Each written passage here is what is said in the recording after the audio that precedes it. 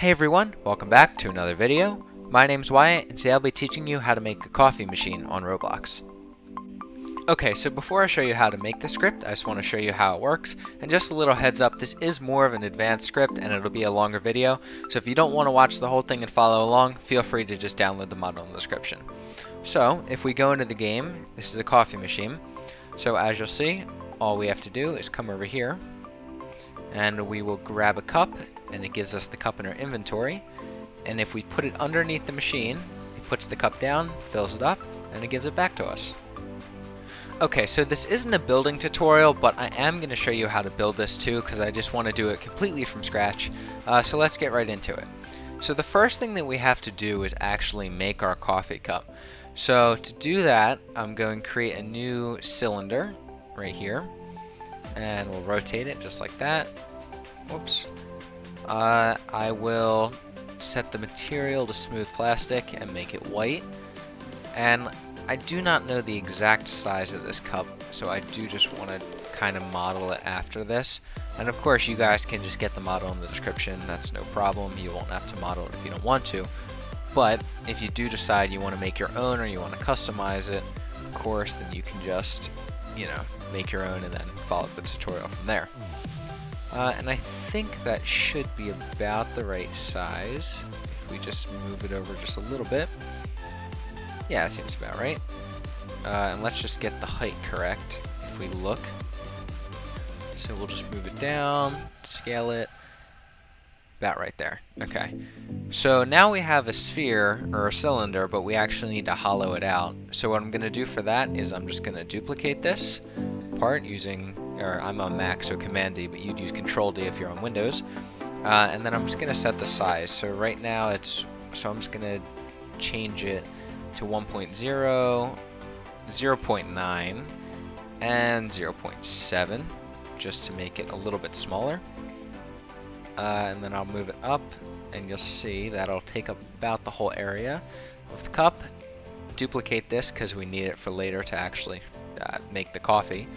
And then I will make this a negative part, and then I will union these together again, just like this. You see we have a nice empty cup. And then if I just grab this right here, because this was the exact size of the inside, if I move this down just a little, change the color to brown, and I think that looks like a pretty good coffee cup. So now what we have to do is we're going to actually make the coffee cup into a tool so that the player can hold it. And the way we do that is, so every tool has to have a handle. So we'll create a tool in Workspace, and we can just name this cup. And then if we just grab this and this, you see right here, this part right here is the mug, so we'll name it mug. And then this is the union part, that's actually, I'm sorry, I'm wrong. The union part's the mug, and the center part is actually the coffee itself. So we have that, and then we need to weld these together because tools can't be anchored, or else the player would go flying. So we'll weld them and make sure they're both unanchored, which they are. Perfect. And we'll just change the name of the mug to handle because everything needs to have a handle. All tools. And I have this plugin right here. It's called Tool Grip Editor. It's by Clone Trooper 1019. And this will just ensure that, instead of the coffee cup coming like this, what we do is we can actually rotate it so that the tool will be gripped in the correct manner, just so that we don't have to worry about messing with all of these things right here. It'll be gripped perfectly when we use it. So if we just click off of that, we can put the cup in starter pack, and as you'll see, if we go right into the game, it should, give us the cup tool, and it should look right. Yep, just like that. So we have the cup. It's a little far back, but that's okay. We can always fix that later. So now we have the cup, and the coffee in it is not transparent. You can actually see it, but we don't want that. We just want it to be a cup right now, so we'll set the transparency to 1. And now what we actually need to do is make something that will give the cup to the player. So we need to make a cup giver. So as you see, when I showed in the beginning the model, this is what I use, this cup giver. And I will actually make one of those again just so you can see how I made it. So what I did is I copied these, the ones that we just put in starter pack, and I will move them down so that they're in the right spot, just like this. And you know, since it's a cup and it's not a full cup, we actually don't need this coffee part on the inside, we only need the outside. And we'll just leave that named a handle, and we don't need the weld, but it should be anchored. And we'll move that over here. And then we should also have a give part. So this is what the player will click to ensure that they actually get the cup, and it'll have a click detector inside. So the way I'll do that is I'll actually just create a new block, and it will be transparent in the end, but for now, just so we can see where it should be, I'll just leave it non-transparent. And this kind of acts as like a bounding box for the cup, so it should go right up to the edges on both sides, maybe a little bit more. There we go. A little bit more there and there. So however big this is, wherever this part is, this is what the player is going to click, not the actual cup itself. So if we set the transparency on that to 1, and we can just name that give part. And now what we will do is we'll group these, and we'll name it cup giver, just like we did before. And we will add a click detector to this give part so that we can actually handle the click. You know, when player clicks on click, then we actually give them the cup. So now we can actually create this script inside the cup giver that will, you know, give the player the cup. But before we do that, what we're actually going to need to do is set this cup right here. We're going to set the parent to replicated storage, and I'll delete my old one. And the reason for that is because we have to make a clone of the cup, so we need an example cup somewhere so we can clone it into the player's backpack. So we have that there. We can name this script give script, and then inside of here, this is actually going to have the code that says when the click detector is clicked, actually give the player the cup. So what we're going to say is probably, actually let me look at the other script real quick. So yeah, first we want to define the give part. So local give part equals script.parent.give part. Because that's what it is, right? It's the give part. It's the actual thing that the player clicks in order for the cup to be given to them. After that, we will get the click detector. So local click detector, that's what we just created, equals give part.click detector. And then after that, we will actually get a reference to the cup, not a clone, but the cup itself.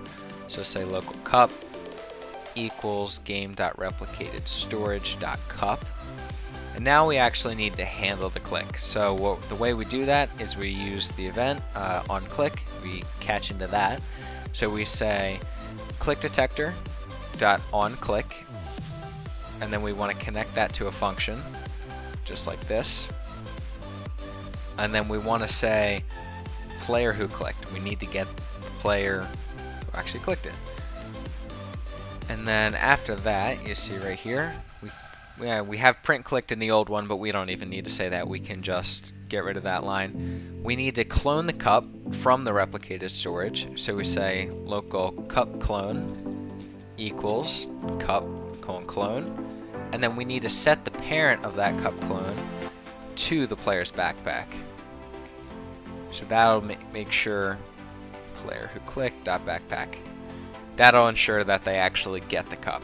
So we can test that out. I think it should work. Oh, and it looks like we do have an error. On click is not a valid member of click detector. Oh, it's mouse click. I'm sorry, not on click.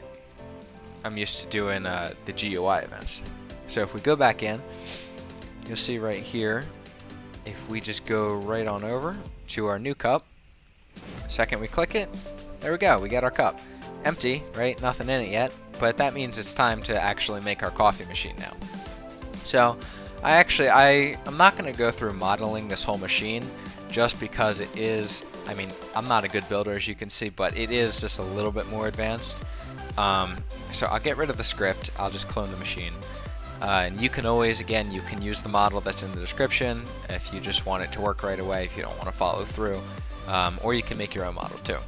So what this machine consists of, the only part that you need for sure is a fake cup, and I'll show you what that looks like. It's basically just this cup right here, cloned with the coffee inside of it, and this is what's going to get shown when they put down the cup. This gets set to transparency 0 so that it looks like oh, okay, I put my cup down and then it's going to come back to me. So you need a fake cup, and then you also need a touch part, named touch part. And this is what the coffee cup, the empty cup, is actually going to touch. So whenever that's touched, we want to fill it up. So we can make our script in here, and we will name it give script. And we can actually look at my other one, the old coffee machine, to figure out what we have to do. So you can pause the video here and copy it down, or I can walk you through it too. So we're going to say local coffee machine equals script.parent. So the coffee machine equals this model right here, coffee machine. And then the touch part is going to be this, right? The touch part, the part that the coffee cup's actually going to touch. So local touch part equals coffee machine.touch part. After that, we need to define the fake cup, so the visual aspect that they'll see. Local fake cup equals coffee machine.fake cup. And then from there, we actually can handle the touch. So we're going to say touch part, which is this, touch part dot touched, and then we're going to connect that to a function, and then we're going to get inside of there, we're going to get the part that touched. So we will just name that part that touched, and in this case, the part that touched will be the handle or the give part. You don't necessarily know which one because Roblox is kind of finicky like that, but it'll be one of these, and the parent will actually be the cup. So we will just say local cup equals part that touched dot parent, as I was explaining, because it's the handle, and then the character, the player's character, is actually the parent of that. So whenever you have a tool equipped, the cup actually, or the tool that you have equipped, actually goes underneath your character model instead of underneath your backpack. So that's how we can get an easy reference to the player from the tool. So we'll just say local character equals cup.parent.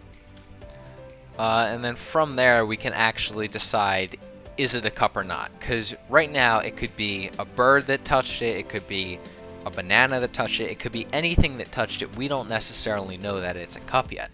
So we actually have to check. So we'll say if cup.name is equal to cup, because we need to see, is it a cup?